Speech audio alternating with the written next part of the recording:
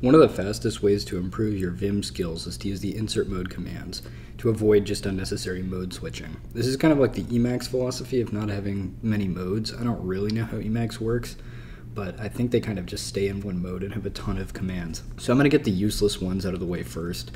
That way I can tank my retention and stay as a small niche YouTuber. A lot of people have been telling me that the Primogen reacted to me and I'm going to blow up, but yeah, I don't know. I like to help smaller Vim YouTubers out when I can, and it's good he got some content off of me. So if you do Control E, that's actually going to insert the character below your cursor. And if you do Control I, this is all in insert mode, by the way. No, sorry, not Control I. That inserts a tab. Control Y for yes. That'll insert the character above, and then I can switch back to Control E, and that'll start inserting the character below again. If you want to delete a word that you've just typed, don't go normal mode and then delete. You can just do Control W, and if you want to delete by character, you can do Control H. Pretty useful. If you want to undo that, you can do Control O. So that's going to be one-shot mode, and what this does is it basically lets you do one normal mode command, and then it takes you back to insert. Then I'll type U, it undoes it, and I'm back in insert, typing again. You can also tab and untab your current line with Control T to tab and Control D to delete. As I mentioned earlier, Control I inserts a tab character. You can insert a new line character with Control M, although most people are probably going to prefer to just use the enter, but I kind of like it. Sometimes it's a little more ergonomic. And then also what you can do is Control G and then J and K to move in insert mode.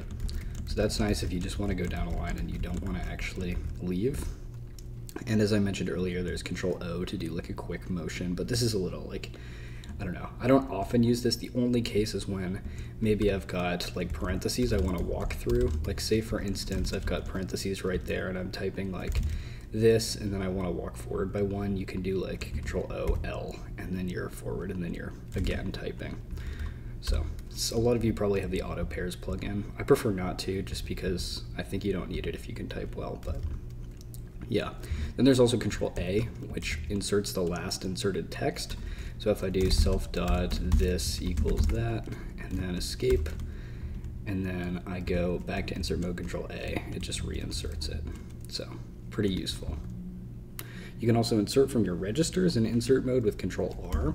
So say that I want to insert the file name, I can do Control R and then %, which is the file name, or I could insert from any of the other registers. So if you type dis, you can see all your registers. Most people know this one, but let's say we want to insert this navbar user, whatever, which is in register 0. We can do Control R 0, and then that inserted that whole thing. Then undo. Okay, and then there's also, if you want to insert literally a character, which is nice for your config sometimes, like, so you want to create a mapping and you want to insert the backspace character, you can do Control V, which stands for, I like to think of verbatim, but if you're illiterate, you can think of a value, I guess. And then you can type backspace and it inserts the backspace character. So that's pretty nice. You can also use all of these within command mode. So I'm typing out a long command, I can do Control W to delete things, and this also works actually on the command line. So you can delete with that. Oh, I forgot to mention also you can delete an entire line. If I go to insert mode, let's go to insert mode on something. So Control G, J, actually, let's just go to the end here. You can do Control U and that'll delete your whole line to the beginning. You can also get completion, so I can do Control N to get the next match. Often useful for getting your next keyword match. And then you can also get file completion with Control X and then Control F, and then that'll show you the files in your current directory and you can browse through them, and then Control Y to accept. That's often quite nice. I find that Control N can often like get you some pretty good results, and Control P goes to previous. So declaring a new function like, oops, if I type fun, that'll finish that for me, and it's often pretty good. And then let's get turret, Control N, got that, and then let's create a new method, this, that, and then Control N, just entered a new function. So it doesn't always work, but if you're typing like a pretty common document symbol, it'll pick up on that most of the time. The out-of-the-box completion is better than most people give it credit for.